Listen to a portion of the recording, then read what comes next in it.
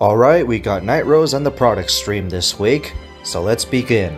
But first, cards from last week.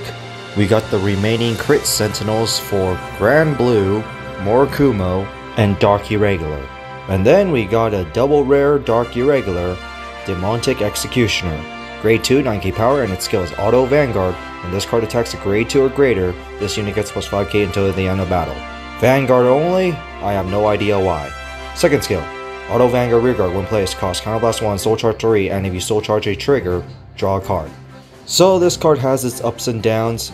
Emblem Master can do a choice Soul Charge while this one is random Soul Charge, but this one has a potential +1.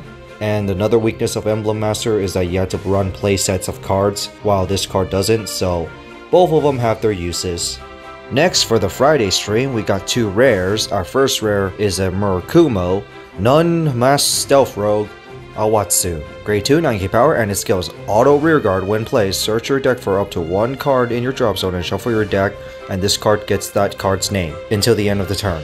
This card literally sets up Yasue and Tenma, and also copies the name, which is obviously good for Morikumo. So yes, this card is really good to run as a 4-up in the deck. Next, we got a Grand Blue, Witch Daughter of the Powered Bone, Negro Bone.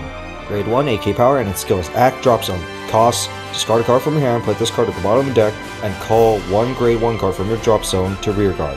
And if your soul has 10 or more cards, you may call any card instead. This is literally guard fodder, but you could also do a lot of combos with this just by sending this to the drop zone, especially when you got Kalambard. So run this and at least 2 of. Next, for the product stream, first off we got the 10th anniversary of Vanguard announced at February 26, 2021. Next, Kai is going to start showing up in Cardfight If in episode 14, along with 4 silhouette characters that obviously look like Miwa, Korin, Naoki, and Shingo, which I really think they're going to replace the current cast that we got. And then for the product release, on October, we got Glitter Divine Thunder, which includes Angel Feathers, Gold Paladins, Genesis, and Narukami, along with the cover card, Gavrail, which is a strange choice, with the VRs being Gurguit for Gold Paladins. For Genesis, we got 2 VRs, Holy Heavenly Dragon, Isosinus Dragon, along with Fenrir. Obviously, one of them is for Valkyrian. And then we got a new Dragonic Vanquisher, Full Bronto for Narukami, which we will also have Nocio and Dragonic Descendant in this set as well, with Descendant and Valkyrian as the ASRs.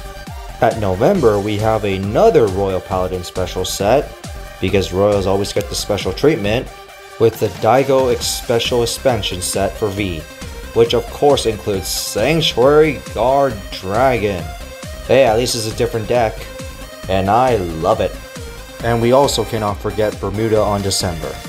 And then we got a new manga that will start at August 7, 2020, Cardfight Vanguard Turnabout, which of course you see Kai and Gallard. I really hope the Closure Knights are relevant in this story. And finally, we got Cardfight Vanguard Overdress being the anime for next year. And now for today's stream card, our first card is Thin Mist Banshee. Grade 2, 9k power, and its skill is Auto Rearguard. When placed by a card's ability, this unit gets plus 10k power until the end of turn.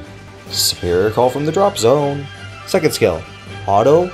When retired from rearguard by a card ability, draw a card, and this ability can only be used once per turn, which will combo with the next card, which is our VR, Vampire Princess of Night Fog Nightrose.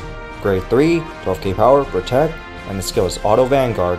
When your rearguard attacks or boosts, that unit gets plus 5k power until the end of the battle, and then retire that unit at the end of the battle, which of course will help its second skill of Auto Vanguard. When this card attacks, cost Counterblast 1, choose a column, call up to 2 cards from your drop zone to rearguards in that column. And if your opponent's Vanguard is grade 3 or greater, this unit gets plus 10k until the end of battle.